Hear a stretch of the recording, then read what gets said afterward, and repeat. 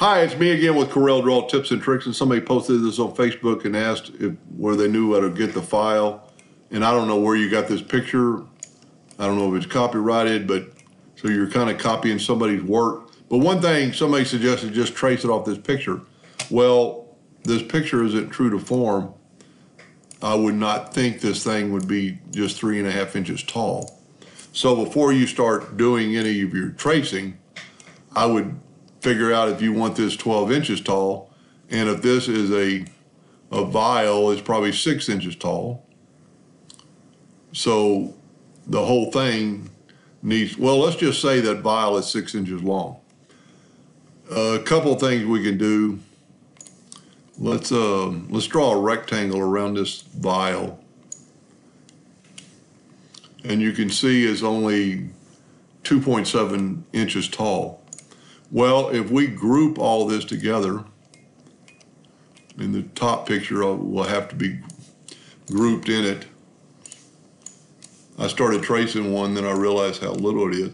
So if you group this together, Control G, and then we'll put a parallel dimension tool, line, and it's 2.7 inches tall. We'll make it a little bit bigger font so we can read it as we stretch it. So we'll make it 100 points. Now let's take this whole thing and stretch it from this corner. Now it's 4.11 inches tall. We'll stretch it again.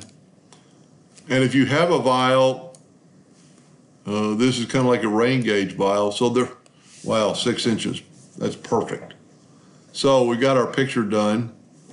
So now you can start drawing, and I'll just take this one away. I like using the 3-point curve, and there's a couple of straight lines in here, which is this one. So we're going to take our 2-point line and go from that node to that node. Then we're going to get our 3-point curve, and it's going to connect on that node, and then we're going to go down to this node, and we're just going to curve it. And you can see we can't quite do it, so we can add more nodes, or it'll be a vase of your own, you know, that you could control what it looks like. We can get this almost exactly by moving these nodes around.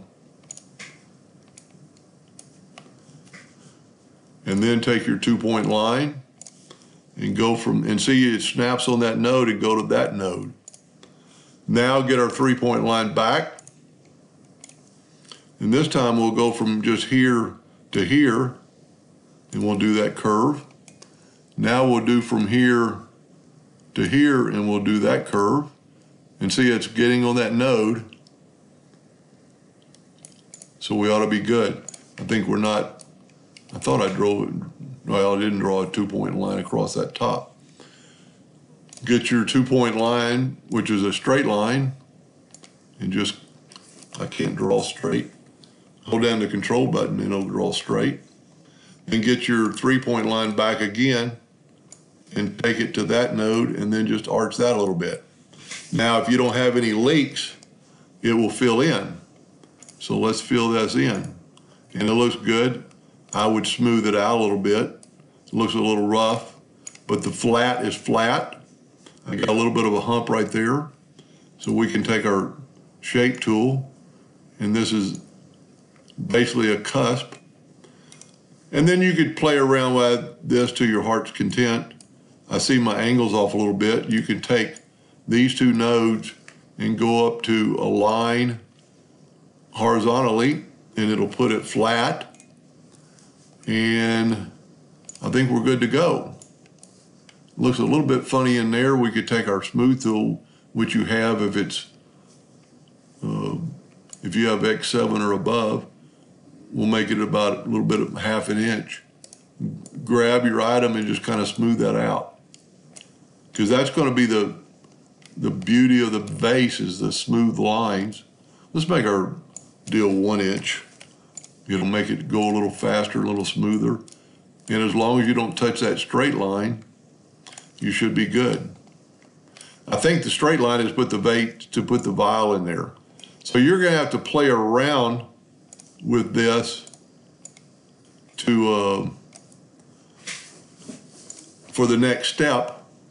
So now let's just move the smart fill out of the way and left click, right click, make sure it's a hairline, and it is. And then they just have the notches, and you're gonna have to do some testing if you're gonna use, let me see what this wood looks like. It looks like MDF, but I would suggest using plywood. And they have a joint right opposite of the flat part of the vial. So let's get a 0.13 line or a rectangle, because that's what your plywood is going to be, is 0.125. You always want it a little bit bigger. Let's make it,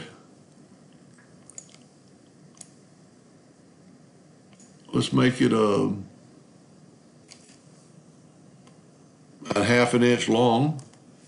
Whoop, I've got my ratio locked. Let me back up and unlock my ratio. Well, I'm doing the wrong thing. I've got it flipped. This is the 13, but we can rotate it 45 degrees, 90 degrees, sorry. And that's way too long to put in the wood, but you'll see what I'm doing.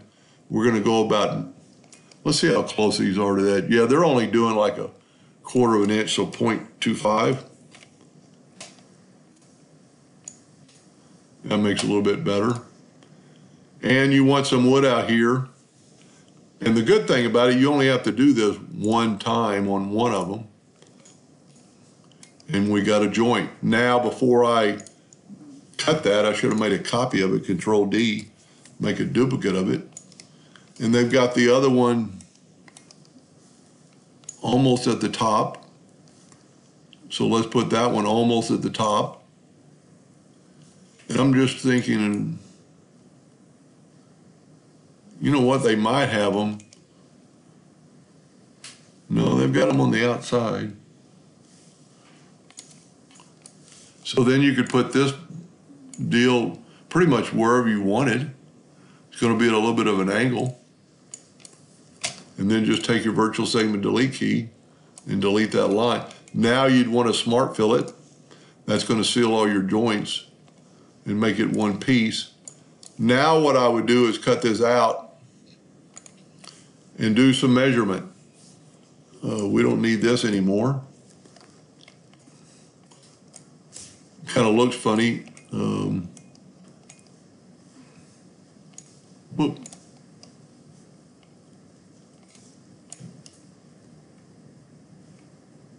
I can't really see the vial. They've got the square part up the top. I can't imagine that vial going all that way. And now looking at this, it's not very symmetrical. And we could take away nodes by taking the shape tool and delete that node, delete that node. Let's try deleting that node. That looks pretty good.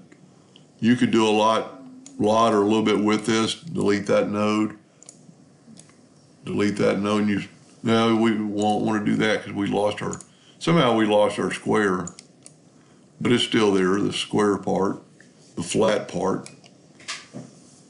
So what I would do is Control D and make a duplicate and mirror this thing and then move it over. And I can see that my square part isn't square anymore. So let's do this. And you could always do this with a 2-point line. Let's just go from like right there, holding down the control button and go right there. Use our Smart Fill tool again, and now we have a better flat spot. Get rid of all this. Control D and make a duplicate. Let's left click, right click. Well, it's because it's a fill. The fill was still there. Let's make it red. Outliner red. And then you could Control D and make a duplicate and mirror it. And then with the control button down, measure this right here for your vase, for your bud. And let's say it's a 0.75 inches away. Let's say it's 3/4 of an inch. Just take your parallel dimension tool And you probably want to make it a little bit bigger. See, that's only 4.1. Let's set our nudge factor on by 0.02. Let's grab that item and just start moving it away. And it depending on what size it is, there's 0.75. I'd make it a little bit bigger. And then here, if that tube is going to fit in there, they made 1, 2, 3, 4, 5, 6, 7, 8, 9, 10 of them. So you would just make 10 of these. And then this part, the ring, we need to think about. And let's take a rectangle and let's just make an object right there. So that could be our ring. So our ring is, let's make it 1.75. Big. Let's look at it. It's going to fit. So let's make a 1.75 circle. 1.75. Back up and lock our ratio. Now we need to measure the inside of this. And from there to there is 1.13. So let's make a 1.13 circle. 1.13. Get this in the center, and it should lock in the center, and it did. Now I'm going to work in the center of the page, so I'm going to Control G and group that together and hit P, because I like working in the center of the page, and this is one of the reasons. So we need 10 of those squares. So let's go 0.13 by 0.25.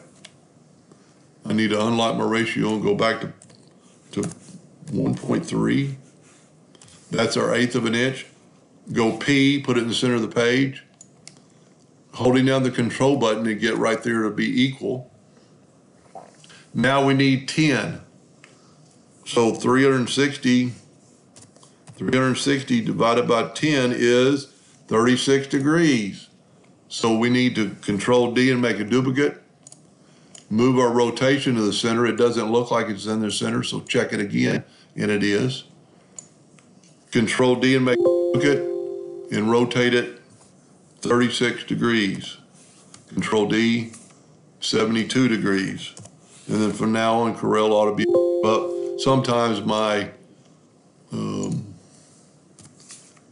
laptop gets slow. Control D, 72, Control D, Control D, Control D. Now, let's get this big circle out of the, I grouped them together. Let's ungroup them. Object, group, and ungroup.